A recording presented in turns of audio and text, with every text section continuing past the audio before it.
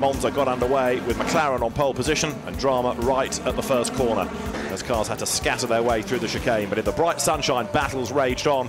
There was drama though, as Bentley number 7 got involved repeatedly with the Scuderia Villorba Ferrari and ended up bouncing over the curb. Up front, the 98 McLaren, though, just looked dominant as Gregoire de Moustier, Alexandre Premat and Alvaro Parent stormed through into the race lead. And it was a lead they were never to lose. Ferrari and Bentley battles continued as the cars scrabbled their way out of the chicane. Lower down the order, the second McLaren was trying to gain places as well, but in the opening stint, as Andy Merrick's tyres started to go off, he was losing places against the Pro Cup opposition, including the 99 McLaren with Andy Soucek on board. Phil Quaife came to grief down at the first chicane, and there was further drama as the number 99 McLaren with Andy Soucek, Kevin Aston and Kevin Koulias got caught up with the errant Ferrari heading into the second of the chicanes.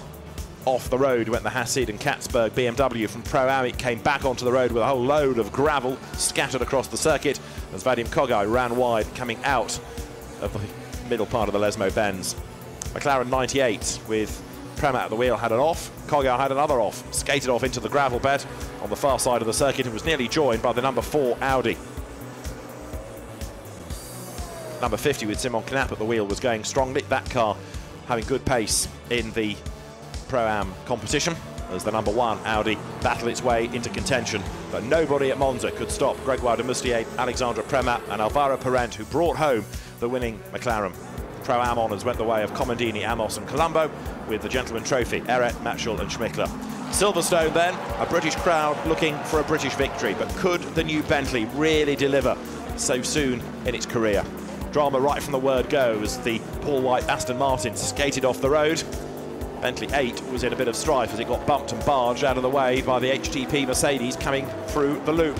And then more dramas as the 43 BMW bounced off the side of it and both ran even wider. But the Bentley, undeterred, got back on track. Dramas for the 888 Ratcliffe-driven BMW that bounced off the road and into the barriers. A lot of damage and a rather shaken driver. But on track, it was developing into a fight between the number 99 McLaren and the number 7 Bentley. That then got a drive through, and it looked as though the pendulum had swung back in favour of McLaren as the 2 ART Grand Prix cars duelled for the race lead. But people hadn't bargained for the pace of a charging Stephen Kane, who dragged the car into contention. Andy Merrick's middle stint, in fairness as well, was a very good one, and that got the car ideally placed to challenge in that last stint, and Andy Merrick dived through to grab the advantage as the cars worked their way into Brooklands. Off the road again went the white Aston, oh so nearly coming to blows not just with the wall but also the parked Jaguar. Safety car came out, and as the race got back underway, it was all eyes on Bentley, and this was the battle. Andy Merrick had got the car into contention. Stephen Kane had got the car into the lead as they came out of Woodcote, and it looked as though the British car would win on home soil. It was a fantastic effort as the car rounded Copse Corner. The Bentley team absolutely elated. It was a different mood at ART as Alan Adam, the race director, waved the checkered flag as the race win went the way of Guy Smith, Andy Merrick and Stephen Kane. So a win for McLaren, a win for Bentley as the teams headed to Paul Ricard, and McLaren in strife straight away with a punctured tyre. The Bentley, ideally suited to the circuit, powered around the outside of the Santalock Audi to grab the race lead. The 84 Verdonk, Primat, Schneider Mercedes was busy squabbling as well with the traffic as it tried to work its way up the order, but it really was a duel between the Bentley, the McLaren and indeed Mercedes up front.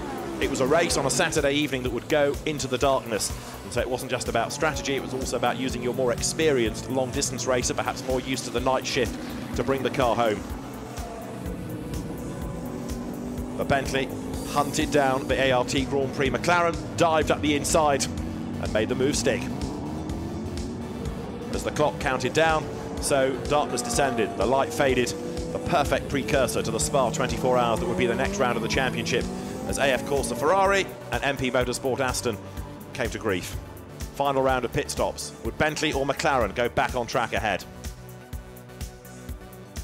It was the McLaren, but the Bentley powered through to snatch back the race advantage, and as Malcolm Wilson and Andy Merrick looked on, darkness descended, and a fine sight the cars made as they pounded up towards the checkered flag. It was victory for the second race in a row for Guy Smith, Andy Merrick and Stephen Kane. And Then we went to Spa for the 24 hours, and what a race that turned out to be as well. It was crucial in setting up Laurens Vanthoor for the championship, and inevitably people had woes right from the start. Punctured tyres, but great battles raged on all the way through the field. Early problems for Nissan. Then off went the SMP Ferrari at the top of Radion. Cars scattered left and right. Carimoge had an off as well, as the McLaren on cold tyres ended up in the barriers, and Carimoge lucky to walk away from a big wreck. Under the safety car, further fun and games as Jürg Müller for VDS clanged into the back of traffic. It did the BMW great damage, and it really scuppered the chances for the team to win.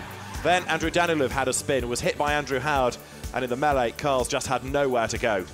It was another huge impact, an awful lot of wreckage strewn around the circuit. Another safety car period followed. Then an accident that took out 2 Ferraris, a red flag, cars stationary on the circuit. Some, though, taking the advantage to work in the garage, but then have a drive-through penalty as the penalty for so doing. WRT took advantage of that, and as the race went into the night, it was shaping up to be a battle between the Mark VDS Belgian run BMW team and Team WRT, the Belgian run Audi squad. Both teams eager for victory on home ground. The battle went through the night, and in the early hours of the morning, the two teams were still hard at it as the Audi took the advantage. But as each car pitted, so the lead went the way of the other team. Lucas Law was conscious that they had a small problem, but then they had a godsend. Into the pit bunker for a disc and pad change went the Audi, and that enabled the BMW not only to get back into the lead, but also with a greater margin. But it was on a used set of tyres, and so the Audi attacked once again. Vanthoor, with Marcus Winkelhock and René Rast, came through to snatch the race lead and to take the race win. And with points awarded at 6, 12 and 24 hours, it was no wonder that Laurens Vanthoor was set nicely for the championship.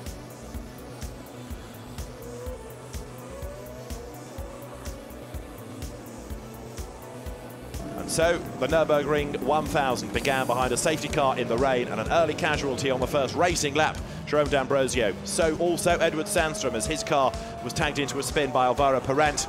Great battle for the lead early on as Christopher Mies squabbled with the McLaren of Kevin S. S made his move up on the inside as they worked their way around the first corner, and eventually he got through into the lead as D'Ambrosio had a big lose and cost himself even more time. A rare mistake made by Maxi Buch as well, as he slithered out wide and enabled his teammate to go through and snatch a position away. But Alex Buncombe was the real hero of the first couple of hours as he worked his way not only into the lead of Pro-Am, but into the lead of the race outright. Cesar Ramos had a bit of a drama heading down towards turn number 1. He ran out wide and allowed Nico Verdonk to go through and snatch a position. Then off into the gravel went Rahel Frey. The Audi ended up against the tyre barrier, and Bernd Schneider, when he got on board 84 Mercedes, had a small slide as well. Not as bad as Harold Primat, who put the car in the gravel and cost them a chance of a result, however, as the battles continued up and down the field. But number 1 Audi was looking strong.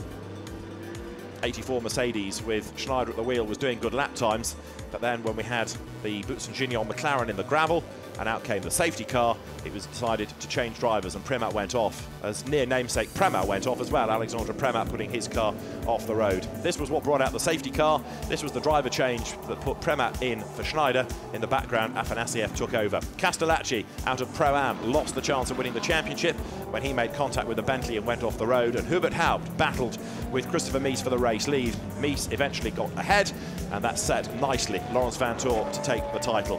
Primat in the gravel put paid to any chance HTP had of winning the race for the 84 car. 80 ended up in the gravel bed as well. Big frustration for the Nissan team, as number 99 Kevin Est was the first to go onto slicks, but they didn't quite work soon enough, and he had this big spin, and getting onto the friction-free grass cost him a lot of time as he tried to recover. Off the road spectacularly, Claude-Yves Gosselin into the wall at the first corner, a spin for Mark Poole's Aston Martin.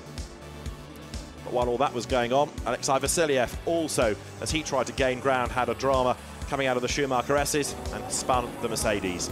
And so, a race win for Cesar Ramos, Christopher Mies and Laurens Vanthoor. Pro Cup Championship honours as well for Laurens Vanthoor in what has proved to be a fantastic season. Once again, the Blancpain Endurance Series has given some great racing. From David Addison, for John Watson and Jack Nicholls, we'll see you next year for more drama in 2015. Bye-bye.